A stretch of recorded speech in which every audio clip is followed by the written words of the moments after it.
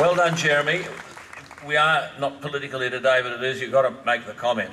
I'm glad to say that the Labor Party have joined the cause. They were the one who issued the licences and provided a royalty holiday for 5 years. Can you believe it? You mentioned the dairy farmer. Drew and I have done all of these gigs. We had a terrible, terrible experience at Oakey and again at Gunnedah. This beautiful woman, highly intelligent woman, 33 years of age, Ruth Armstrong, came to the microphone, got 2 little girls, and she started to speak very fluently, and then she started to cry. It was just terrible. And she said that she married a farmer and she loved the life on the land and she wanted to bring the children up on the land. She said, now I've been turned into a forensic investigator.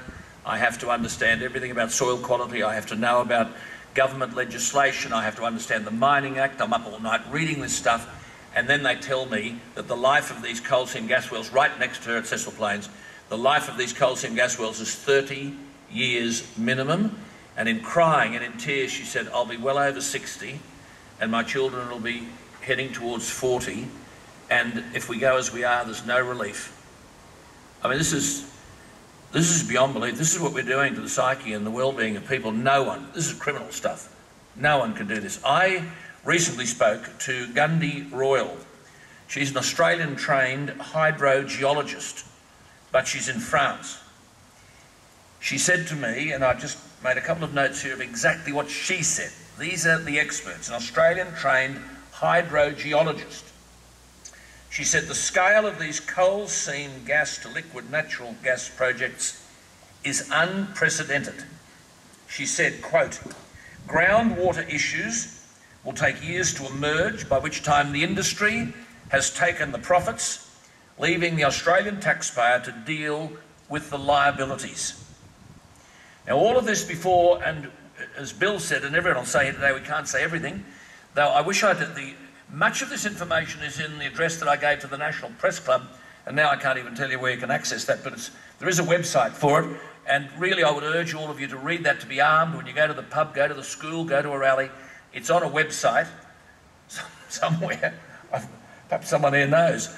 I don't know. I know Tony is here somewhere. You can make a quick call, Tony, to Paul and ask him if Tony's here, and ask him if Paul can give us the number of that website, because you can just then run the thing off and all this information is here.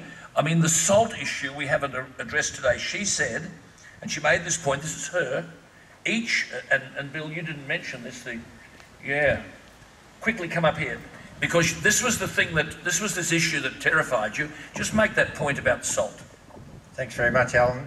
A lot of the water that's extracted is seriously saline, and it is estimated in the advice of the Queensland Government for the one mining tenement in Queensland of 7,000 wells is going to produce 1 million tonnes of granulated salt.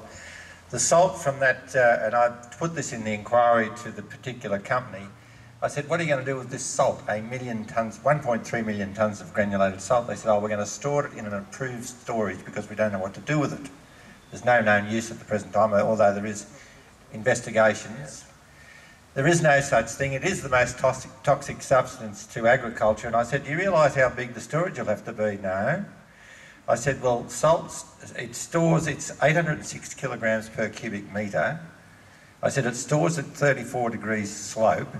So you'll have to have a storage. If you could square stack it 11.3 kilometres long, 30 metres wide and 10 metres high, but because it's sloped, it'll have to be 26 kilometres long, the stack of salt, out of one mining tenement. The salt that is produced, sorry to interfere with Alan, but the salt that's going to be produced from the known tenements in Queensland is about 20 million tonnes. That's it. Yeah, this is it. And you know, these people have got no answers to any of this. This is what this woman said to me, this Gundy Royal hydrologist. She said, each megalitre of coal seam gas, because the process, as you understand, this process where you shove into the seam to separate the coal from the gas, and when you separate the coal and the gas shoots up and they collect the gas.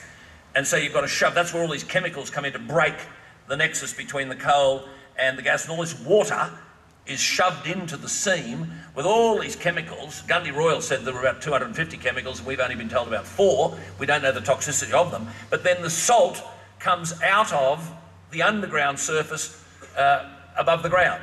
And she said each megalitre of coal seam gas extracts approximately 5 to 8 tonnes of salt. And as she said, that's previously stored safely underground. No government's even addressed this. And she said to me, how do you manage millions of tonnes of mobilised salt? Which I might add, there's also further soil experts who say that it destroys the productive capacity of the soil. Destroys the productive capacity of the soil. So no answers to any of this. No answers to any of this. And this is what Jeremy is saying. Well, you better get some answers before you can go on. And it's not a question of just saying, oh, well, you know, these people have got licences. I'm sorry. You got them illegitimately. You didn't tell the truth. And you must pay the price for all of that. Oh, we'll take the government to court. Well, away you go. Away you go. Do your best, because the public are not on side. I did want to share with you something that Bill Heffernan said to me on air, which I thought, and I've read this many, many times, a lot of people's very, very good point. He said this, think 40 years is half a lifetime, he said, if we're lucky. Well, half a lifetime from now, he said to me on air, 40 years from now, 50% of the world's population will be poor for water, 1 billion people will be unable to feed themselves, 30% of the productive land in Asia will have gone out of production, and we're losing 1% of the world's agricultural land a year due to a series of reasons, everything from urbanisation to desertification. And he said, quote, we're putting trillions into defence and only a few billion into agriculture. And he ended by saying this to me, Alan, in the future, what's in your fridge is going to be far more important than what's in your garage. Energy for what's in the garage, but what's in the fridge, isn't that a good point?